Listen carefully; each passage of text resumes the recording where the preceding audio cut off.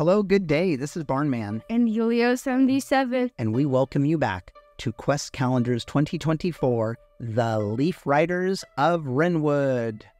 Today is Saturday, the 17th, as well as Sunday, the 18th of February, 2024. AKA Thursday and Sunday, Snow's End. Yesterday, Cora fell down the pit that was created in the throne room and suffered 1 damage. Now that she's sitting in the dark, the fireflies creating just a little bit of light. You move along the tunnel until you hear a noise up ahead. You approach quietly. They appear to be talking amongst themselves and haven't noticed you yet. We have a choice to make. We can either follow behind the insects in hope of eavesdropping or attack. Let's fall behind. Follow behind. We need to go ahead and do a dexterity roll, and we are being sneaky and trying to stay hidden, so we get to +2, so that is a +4. Nat 20. Nat 20. We get to keep our boon. Let's put the boon right there. Cora can hear the insects talking. We've done it. Our mission is complete. We can leave now. They can't stop us.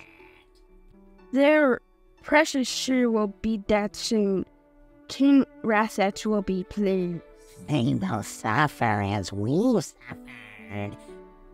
Rassex will reward us. Now let's go. The insects grow quiet. As they turn back to retreat further into the cave, you decide you've heard enough, and you attack them from the shadows of the tunnel. There's going to be 2 insects that we are going to be attacking here. You get a jump surprise on the first insect. Your attack is a +4. What's our plus for surprise? In this case, you don't necessarily surprise them this way. Cora strikes out with... Wait, can I use my boom? You could use your boon. I'm gonna do it. Okay. 3. Add the boon. Cora, taking her cutlass, strikes out at the first insect, hitting it from behind, smashing its carapace, and doing a total of 2 damage. It is ever so slightly harmed, but not dead. The insect turns around, lashes out with its claws, slicing toward Cora. Cora deftly jumps out of the way, Or uses her shield. using her shield to deflect the insect's claw, only suffers 1 damage. Takes it to a 14. The second insect begins to turn around. Cora lunges at it.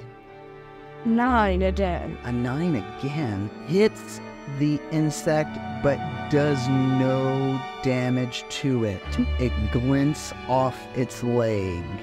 The insect is emboldened, lashes toward Cora with both claws. That is a 23.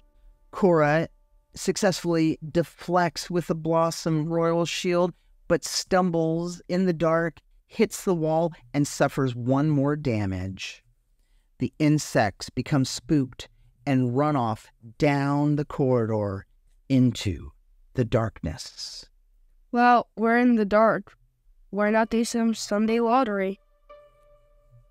I suppose what time better than now? And it's a 1. Well, Cora loses 2 amber. the 3 we stole from our mother was pretty good. I guess that ends today. And we hope that you have a good rest of your weekend, or whatever day you might be watching this on. Yeah. We'll catch you again next week. Bye. Goodbye.